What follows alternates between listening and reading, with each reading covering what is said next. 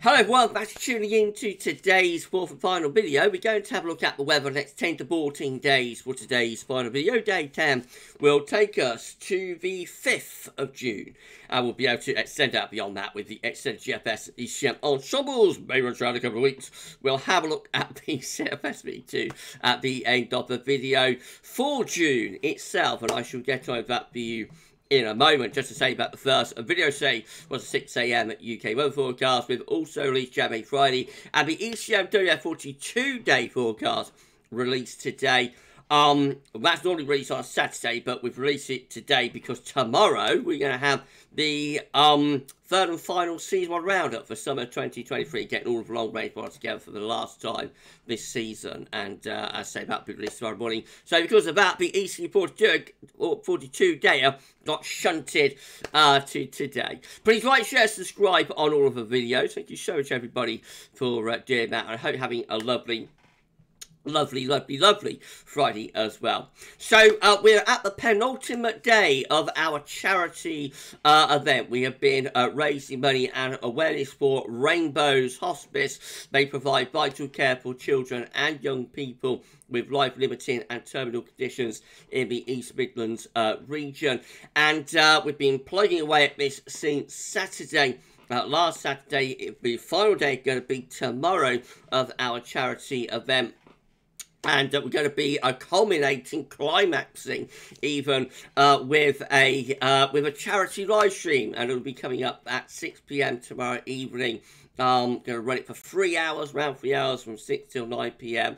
Going to be people joining me on the stream, so I'll be having a chat with a few guests, with Jeffers, with Mark Bogan, with Steffi Adcock as well, and also lovely Ben Enter. You'll hear from Richard Traut, good friend Rich, and also Brian Gage from the Weather Outlook as well. They've both got a couple of messages for us as they can't chat to me live on stream.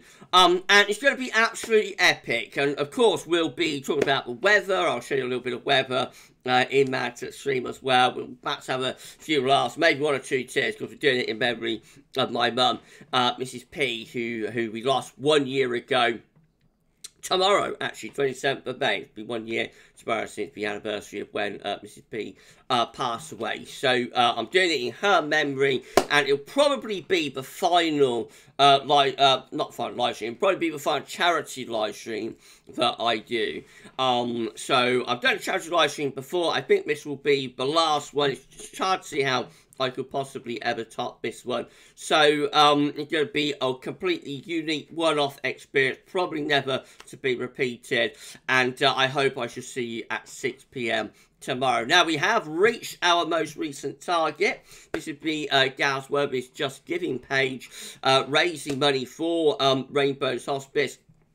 So we've gone past 750 now. The target was to 750. We've gone past that. Thank you so much for everybody who has donated so far. I have raised the target again to £1,000. Can we reach 1,000? Can we reach 1K on tomorrow's live stream? Wouldn't that be exciting if we could? Thank you so much everybody who has donated so far. And yeah, you've still got time to donate. You can do it through the Just Giving page. There's also the GavsWeatherVids PayPal page. Well, I had a few donations through that. Thank you so much to everybody who donated through PayPal. I am passing it straight over to the Just Giving page as soon as I receive both donations.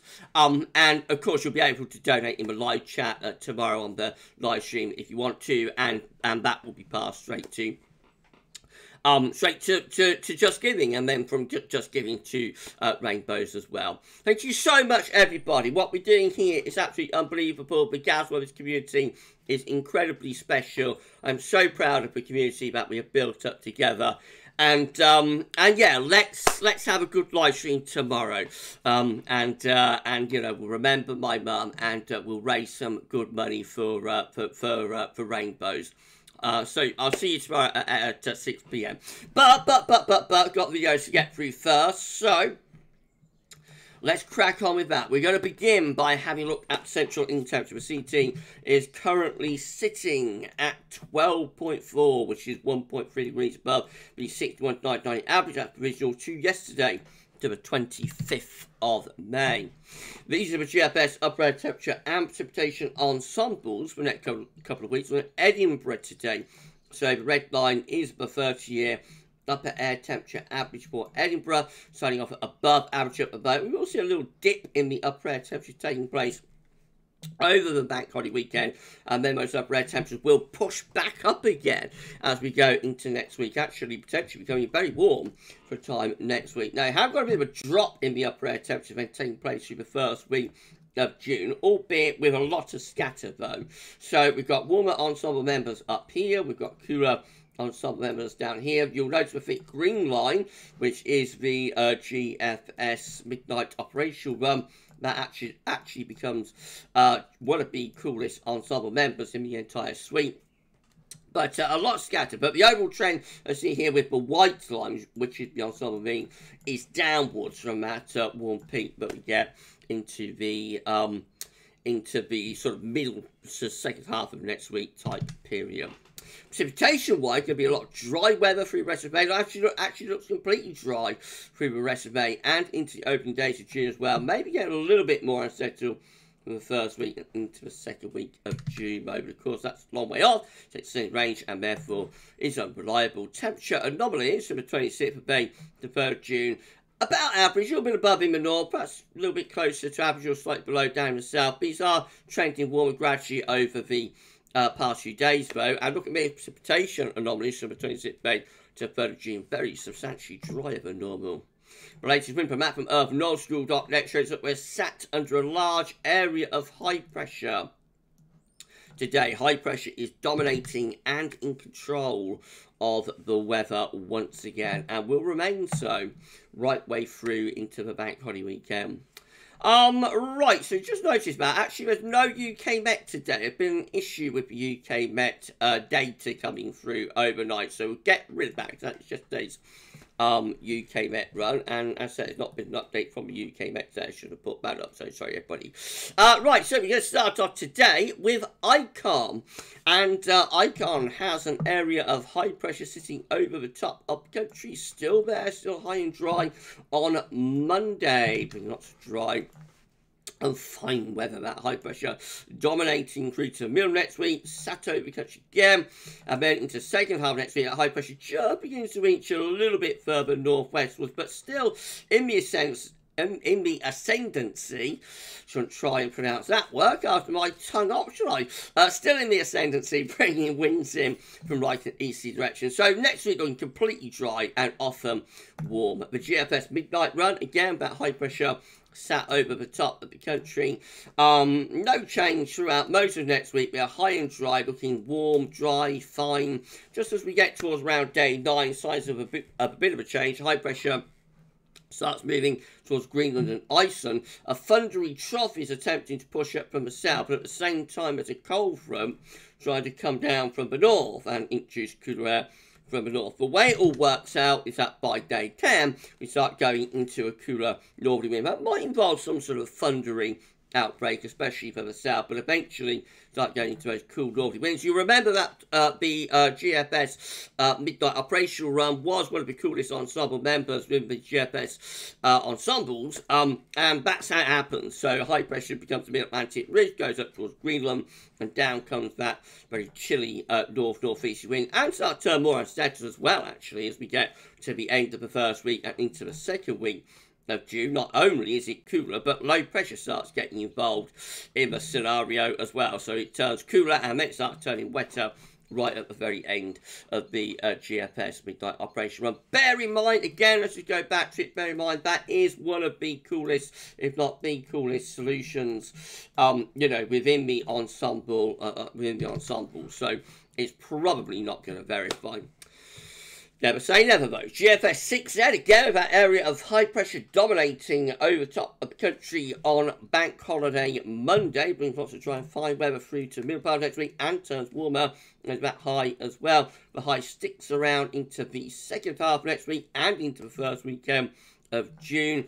That's day 10, still under the high pressure, most dry and warm. You notice the high pressure on the 6th, that is not going northwards, not going into the North Atlantic and into Greenland. It's just sitting over top of the country keeping weather mostly dry, warm and fine, and that carries on right way to the end of the GFS 6 there. It gets us to the 11th of June, by which time the high pressure is starting to edge up towards Greenland, but we're still actually warm even at that point. And you'll notice that just to our south, with the upper air temps, we've got some very hot air setting across southern parts of France and down into Spain and Portugal as well. Plus 20 Celsius iceberg beginning to move out of Africa and into Spain there. Is that a sign of things to come, I wonder? If you enjoyed the video, please can you like, share and subscribe. Thank you so much everybody for doing that. Drop a comment. Let us know what you think about this and all of our videos. And don't forget to tell your friends about GavsWeatherVids. We thank you so much everybody for doing that. And more importantly, don't forget to tell your friends about Rainbow's Hospice. They provide vital care for children and also young people with life-limiting and terminal conditions. Their hospice is second to none. The facility they have unbelievable, and they don't just provide care within the hospice setting, they take the hospice out into the community, so they will provide care for children and young people in the home environment, but also provide care in hospital environment as well. So the work they do is just absolutely incredible and unbelievable. So please tell your friends about Rainbows, about the fundraising that we're doing for Rainbow's Hospice, and ask them to give a donation. We thank you so much, everybody, for doing that for Rainbows.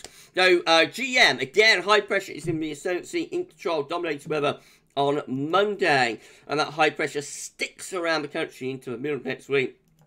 Mostly dry, fine and warm. In fact, it's a high pressure fest with the GM. Look at me, it's all the way up to day 10. That high pressure just remains firmly in situ, bringing lots of fine weather. Eventually it's weakening a little bit, maybe going to turn a bit showery, a bit spongy by day 10 perhaps, but really it's dry, warm, high pressure domination right way to day 10.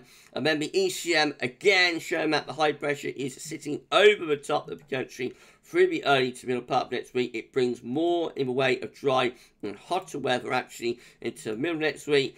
Just as we head up towards day sort of 8, 9, 10, we find the high pressure beginning to move up towards Greenland and into the North Atlantic. Fungi low just to our south. Could that be hinting at a breakdown just beyond day 10? Maybe, but up to day 10, really we're still under high pressure. This is a precipitation forecast based on that ECM run from TheMetShow.com. So just rattle through this very quickly. Barely any precipitation to speak of in the next week. Around day sort of 8, 9, 10, we start to get a few thundery showers developing down in the south, but not much. We're basically high pressure all the way up towards day 10. Right, these are the options, this is the option on the table within the ECM ensemble today for day 10 from the Isonic Metals. Gets us to the 5th of June. 51 out of 51 members of the ECM ensembles, all of them with an area of above average heights, high pressure to west and northwest, bringing lots of dry, fine weather around that. We pull in the wind a little bit from the north and from the northeast, so becoming slightly cooler maybe by day 10, but basically high pressure all the way. And then in 2 weeks' time, these are the options that we've got. Gets us to the 10th of June, 51 out of 51 members of the ECM ensembles, all of them again with above average heights, high pressure in the North Atlantic up towards Greenland, below average heights down towards France and in towards Scandinavia as well. Winds again coming in, I should say, from more of a northerly direction, possibly hinting at being a little bit more unsettled by day 14. That low pressure towards France is trying to bring some wetter weather in from the south. But it's a long way off that. It's a very, very, very long way off. And in the reliable time frame, which is the next week to 10 days, high pressure is dominant all the way. CFS B2 finally for June. This is the very latest 700 millibar height anomaly. So going for above average heights, high pressure to B2 west and northwest, below average heights, low pressure B to the south. Winds coming in from an east or a northeasterly direction. Should bring a lot of dry and warm weather with it. The temperature anomaly though isn't that interesting, you know, not that exciting. Perhaps a little bit above average, but certainly nothing to get excited about. Actually rather cool across Scandinavia, so there must be some northerly winds digging in there. I suppose that would be expected as like we got the high pressure towards Greenland in the North Atlantic. So around that, we're going to get like a northwesterly. And that will particularly affect Scandinavia, of course. And as far as precipitation is concerned, it's a case of no signal there as well. I would have thought a relatively dry-ish month is likely unless low pressure starts coming in from the south underneath that area of high pressure. We'll see. Right, if you've enjoyed the video, please can you like, share and subscribe. Thank you so much, everybody, doing that. Drop a comment. Let us know what you think about this and all of our videos. Don't forget to tell your friends about GavsWeatherVids. Ask them to subscribe as well.